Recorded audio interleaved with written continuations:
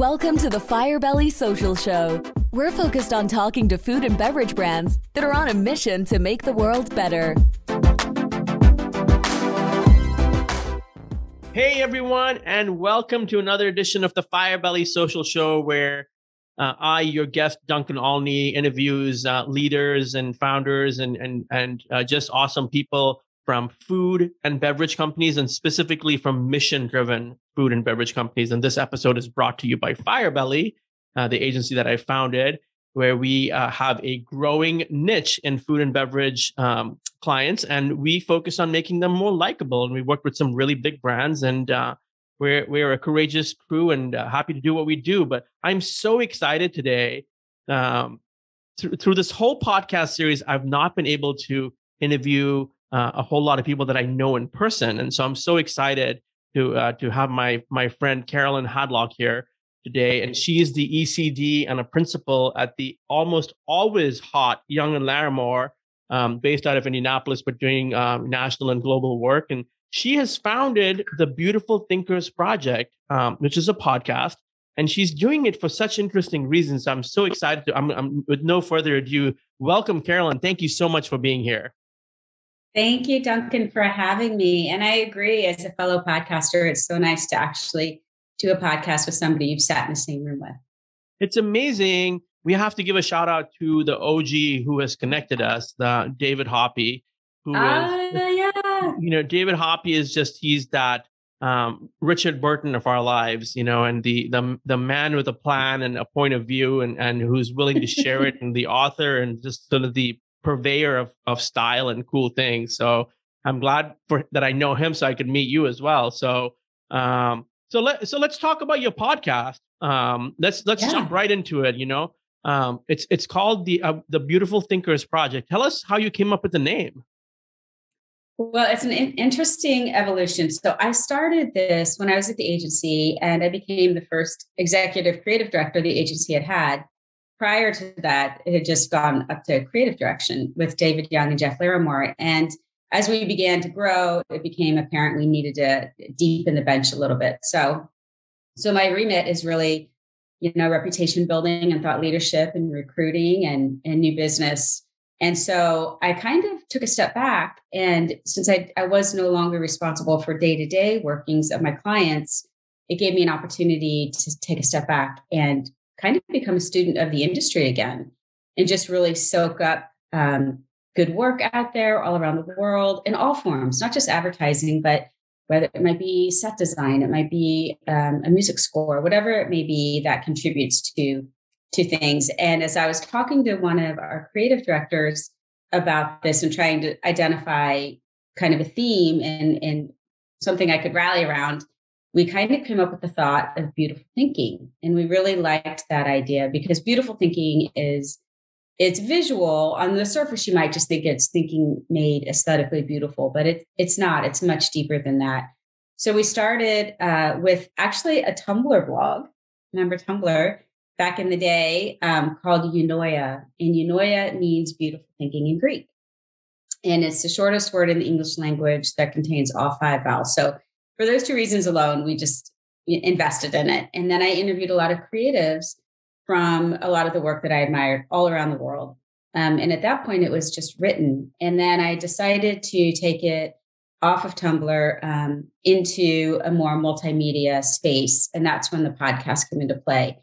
And I also found, while beautiful thinking is still the heart of it, I really was motivated and passionate about the thinkers behind the thinking. And I think I've always been drawn to people's stories and biographies and finding just the true sort of inner workings, not just the glossy things we hear about or read about on the news, but the struggles and the setbacks that they go through. Because I take personally a lot of inspiration from that kind of courage and bravery. And I think there's not enough commiseration in this industry. I think there's a lot of posturing in this industry. And so I kind of wanted to break down those walls. And so now, and then at the same time, I also took a step back. My CEO at the time said, have you thought about interviewing beautiful thinkers that are not in the creative discipline? And it was one of those things, Duncan. It was just like, Well, duh. Yeah, no, I haven't, but of course. And I have to say, I love the space. I love talking to people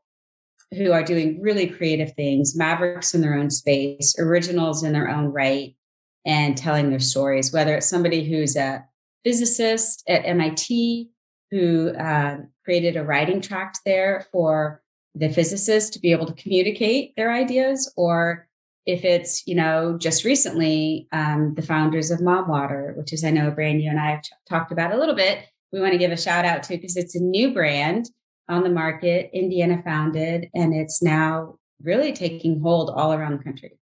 That's amazing. And that is, if I remember correctly, Bryce and Jill Morrison that are doing that. That's right. Correct. I did not know that they were, and they really, just thinking of that since you brought it up, they really just saw something that they wanted. Yeah, well, that's the other thing. I've also always been very passionate about product development and how things come into being. And I see so many brands just create product for the wrong reasons. They're just trying to keep up. They're trying to revitalize themselves, find relevancy. But the ones that really look at it from a consumer problem, those are the ones that are really great. And through this project, I have found a lot of those people tend to be entrepreneurial. So in the case of Mom Water, they have kids and they have a pool and they do a lot of entertaining. And Jill would have an adult beverage in a water bottle. And one day her child did not realize that's what it was and took a sip. And so then I think she was like, oh, I should probably do something to delineate, And so that's when she and her husband talked about creating Mom Water, which also is really interesting because I feel like small people like that can really defy. I'm not sure that somebody from a big beverage industry would tackle it because they didn't know what they were getting into and how hard it was going to be. And I love telling that story. I love telling the story of kind of breaking through because it's basically a non-carbonated, ready to drink beverage, but it has vodka in it. It's not classified as beer. That creates a whole level, as you know, in this industry of distribution wrinkles. And it's a flat beverage with vodka and it's all natural. And they refuse to, sort of be taken in by the efficiencies and the margins. And they really stuck to their guns and they made a product they're really proud of and has created really a community. And I think back to my mom, and the same thing. I remember every once in a while picking up a glass of water I thought was water and it was not. So it comes from a kind of a funny human insight. So I love that. That's a beautiful story. I know that that sort of like behavior is not uncommon, right? To have your coffee and that's with you all the time, or your wine that's in your to-go cup, So yeah. It makes sense because it's a lifestyle, and to have the insight into the lifestyle, that seems to be something I'm seeing with founders in general, is they see something and they don't give up on it, and they just kind of follow along with it. I was, and founder life is difficult. I was interviewing Dustin, and he's the founder of a company called Kapow, and then Awakened Life, and they do like heritage corn based products, but snacks. And he was saying it's the 2x4 rule. And I said, what is the 2x4 rule? And he says, what is the 2x4 rule? You're going to get hit, a few times a week in the head with a 2x4 as a founder and entrepreneur, and you're going to have to get up and keep going. So people like the Pierces, they're following that life. And so let's talk about you just finished and dropped your 4th season of the podcast, and tell us about the 4th season. What makes it unique?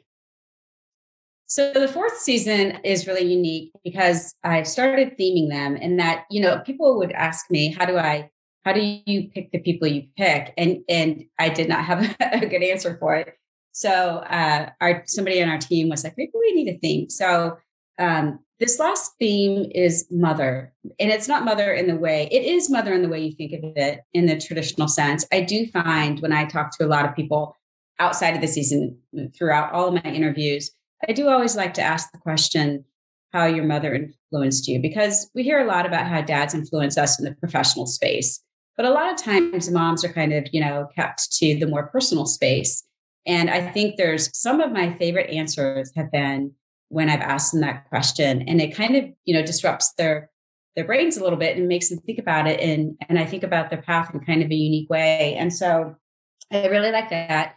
But I also have been studying both through the pandemic and the women in leadership in the 3 countries that have, at least first time around, brought their country back to a shred of normalcy quicker than others, were all led by women. And I think there's something really interesting about that. And so I really wanted to explore the non-gendered characteristics of maternal, characteristics that all modern leaders, whether you're a man, whether you're a woman, whether you're not, non-binary, whatever your orientation is, I think the best leaders are the ones that use all range of emotions and all range of characteristics. So, for example, we think about business to date has been very male-centric. And so it's been more about power. When I think, bringing the maternal lens into it, it's more about empowerment. Another example is we think about competition. To date, it's been about, being highly competitive. And I think bringing in the maternal lens, it's more about collaboration. So I just think there's, instead of networking, it's networking thinking, which is what you and I are doing right now. We're sharing thoughts. You and I could easily compete on a piece of business, but that's okay. I think we're here to sort of like elevate everybody to a different space. So I really wanted to talk to men and women and all ranges of people about this theory. And some were moms. I interviewed also Martha Hoover, who is the founder of Patashu Inc. and the Patashu Foundation. And normally I interview people from everywhere. And this particular season had 2 Indiana people, which I was really excited about because I think Martha really pioneered the Indiana scene with her culinary infusion, and what she's done to the city to help the city has just been tremendous. And so, but I also interviewed Kevin Lynch, who is a creative director at Oatly. He's now in Malmo, Sweden, by way of Chicago. And I love that idea too, because it's a different application. So that, would be Mother Nature. And I think about mom water was, necessity is the mother of invention. And it also happened to have the word mom in it. So these are all the different dimensions that I wanted to explore. I mean, it's fascinating how you brought it together. And I know the other one that you didn't mention, Courtney Morgan, a creative director at the Recrafted collection for Patagonia. These are all people who have, as you say, that mother instinct that is strong and it seems omnipresent in their work. So that's really fascinating. How about give us a snippet or two of some of your favorite stories from the season? Well, I interviewed Susan Holmes McKagan, who is the wife of bassist Duff McKagan of Guns N' Roses.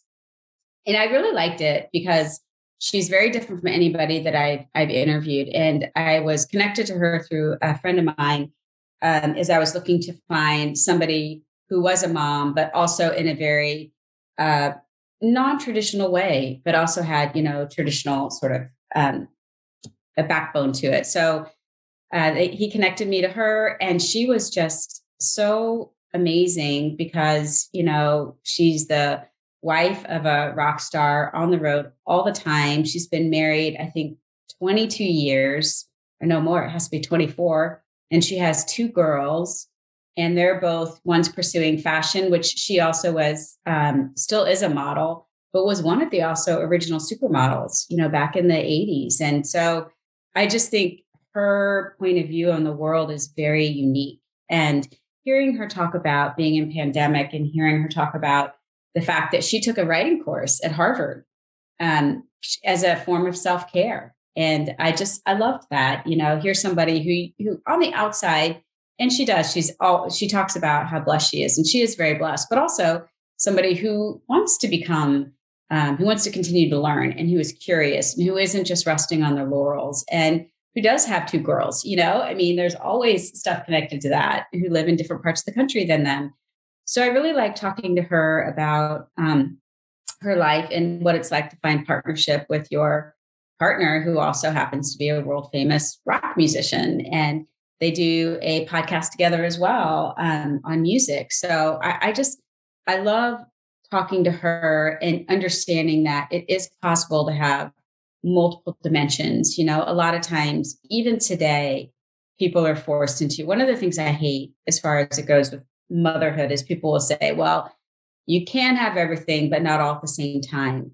And it really hits me wrong because nobody tells men that, and I think Susan kind of defies that because she did all of these things very fluidly. And I think we all have that ability. And so I have a daughter too. She's 24 and she's in law school. And I have a son who I want to, have him respect and see women as every bit as capable and passionate and purposeful as they are. So it's just my little way of kind of breaking a little light into it. And Martha was great too. Again, she's a mother as well, but she's a daughter and she's a wife. And so I just think it's so interesting as we think about, our professional journeys and our personal lives and how those two things weave together and how they can really inform each other. One of my favorites, and this isn't from the season, but I interviewed Kara Golden, who is the founder of Hint Water. Oh, for sure. Yeah, I follow her. That's amazing. Mm-hmm.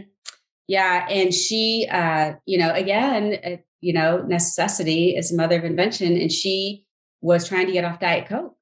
And she started making her own fruit infused water and she was drinking it. And then her kids started drinking it. And then her friends came over and they started drinking it. And she had no background in beverage, just as Martha had no background in restaurant management or even being a chef. And so Kara just decided to go for it and turn this thing into a business. And now I think it's just shy if it's not just past $1 billion business. But, I love those stories. I love sharing those stories because I feel like everybody has that creativity in them, but it's that 2x4, right? Like we either don't want it or we don't see it coming or we're not able to get back up. And it takes so much tenacity. And so I love just bringing all those stories to life. I mean, it's interesting the commitment that it takes to do what super successful people who are I guess aware and utilize that creative muscle on a regular basis. Yeah. We all have it, right? We all have it. Everyone has it. Doesn't matter where you are, what your position is or what walk of life you're in. Everyone has creativity at the core of their being, whether you're taking a shortcut to school or you're, finding a way to carry water differently or whatever it is. And it's interesting. Yeah, I love that. It's interesting because as I was prepping, the Kevin Lynch interview, it kept jumping out. I mean, listen to several, but that one kept jumping out at me. It really felt like we're sitting in a room with you too, on an armchair while you guys were shooting the breeze. But the fact that I wanted to ask you because you didn't really give a reaction on this during the interview when he said that creativity is at the core of Oatly. Yeah. And what are your thoughts on that with some of the guests you've had? What role does not just creativity, but the recognition that creativity coupled with bravery at the core of these enterprises? It's huge. It's huge. I mean, what one thing is, and that is, I think Oatly is unique in that. And I think what's unique about Oatly in particular is they're big now. They just went public and they're global. And so it's one thing to say you're that when you have one market or you're just getting started. It's another thing to scale across the world and still say that. I was blown away by that, Duncan. And that was one of the reasons, I've known Kevin for a while and he is just one of the most creative people I know. But when he went to Oatly, I was just like, of course he did. Of course, it's a perfect match. But I think it really is important to recognize that because you're right. I've often said if I could if I could eliminate something, it would be the phrase people saying I'm not creative. It makes me crazy. Everybody, like you just said, everybody's creative. We just don't recognize it as a creative act, right? And so I think it's important to bring these lessons to the agency and to our clients. We use a lot of the learnings here and the insights to talk with our clients and help them see, hey, there's, Oatly works hard to have creativity at their core. Lego works hard to have creativity at their core. Dove works hard to have creativity at their core.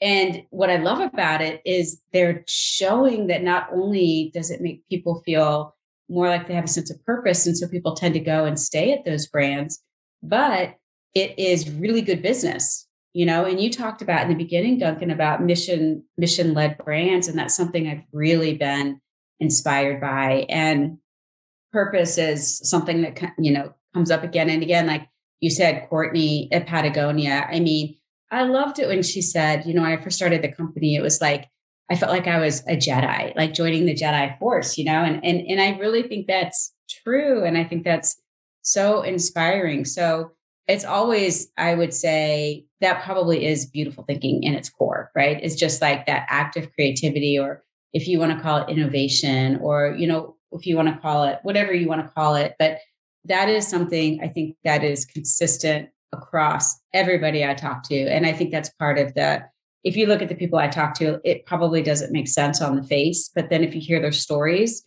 that is universal truth. How they use creativity, whether it's through responding to something, getting back up, seeing an opportunity, whatever that may be, that really was an act of bravery and creativity. Because I think being creative is an act of bravery. I think that those two things are so intertwined. Yeah.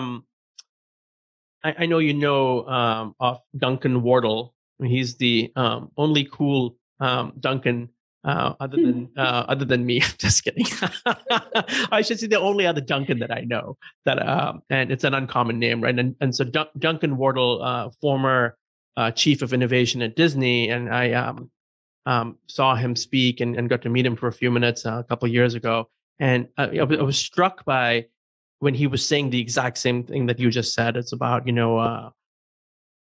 everyone is creative. And he said, I hate it when they call them the creative team, or, yes, we are bringing the creative people in, and he says, there's a lot of pressure. He said, and he says, I always tell people that one of the easiest ways, to exercise your creative muscle is to look at a roadblock and flip it over. Like flip it on its head and say, hey, what if I wasn't pressured in this situation? How could I approach it differently? How would the outcome be different? Do I care if the outcome's different? So, I love that. It takes courage to do that, though, because I think, we're taught to be compliant. We're taught to just kind of follow the rules. And, for sure. Yeah. And it's funny that you say that because, so Alessandro Manfredi, who is he's a VP of the Dove brand at Unilever, and he's been on the brand since Self-Esteem started back in the early 90s. So he's OG Self-Esteem. And it was so funny. It wasn't until the very end, we were talking about the work that he's doing. Amazing, amazing work that he's doing. And he said, he goes, you know what? When I was little, I really loved, oh, sorry, Duncan. No, it's life. He was saying, I thought I really wanted to be creative. And what I find is a lot of these people aren't creative because they don't know how to draw, essentially. So it comes down to you are sort of broken of your creativity when you're a kid, and it usually happens around the age of like 8 or 9. And so I just loved that when he talked about the fact that he used to love to draw. And then I think one day his teacher said, oh, Alessandro, you probably shouldn't draw, or you're not as creative, or I don't remember exactly, but whatever was said to him took him down this like lifelong journey of wanting to be around creativity. But he came at it as more of a strategist and the VP of marketing. And it just kills me because, clearly he's one of the most creative people I have ever talked to. But it's a crazy lens that, people sort of, I don't know, they kind of lull themselves into thinking that that's who they are or who they're not. And it's just crazy. Yeah, it's interesting. I just made a note to myself to change our photography, videography, and designer team to the visual team as opposed to the creative services team. I'm going to make that happen. See, there you go. I like it. Let me ask you this: what's next for? Are you already thinking about the next season? I am. So we try and do 4 seasons a year, and the team and I were just talking about this before we were leaving for break about the next season. I think it's going to be something around youth. I think there's something really interesting. I love Generation Z. I think it's a really cool generation, and I think there's just a lot of hope for this generation. I think maybe they'll understand the role of digital in their lives more than people like you and I do, because they don't know life without it. So I think it's going to be something around what they're up to and how they're changing the world. But we haven't really got into it further than that. Well, we can't wait to hear more about it. What is your favorite beverage? Oh, well, I have multiple favorite beverages. I love wines. I've always loved wines. So I have not talked to anybody yet in that space. I would love to. But I also love the craft of spirits. And, I love what Diageo is doing. I talked to their head of North American whiskeys, and just the way there's just something about spirits and the way it captures celebration and culture, and a lot of the work that this woman's doing in her space is really cool. But I also love coffees. I love a lot of local stuff. I love Oatly. I love their barista milk. It's great for frothing for lattes. But I love just how quickly the space moves, and just how it's always centered around some kind of occasion or moment, The lifestyle aspect. I love it. I remember being in wine training and years ago, and the guy that was doing the wine training, I said, how do you tell someone that it's a really good wine? And they say, well, how can it be really good? It's only $24. And he said, you say it's a lifestyle wine. And when they say to you, well, what does that mean? And say, well, whatever you want it to mean, it fits into your life, And so whether it's a high point or a low point, the wine's there with you. So, well, that's cool. That's very cool. Any last words or some advice that you want to send out into the universe? No, I think the thing is, just one of my favorite things that Susan Holmes McKagan said was, I also don't really like the phrase, there's always somebody in the room that's smarter than you. Because I just feel like that's kind of one-dimensional.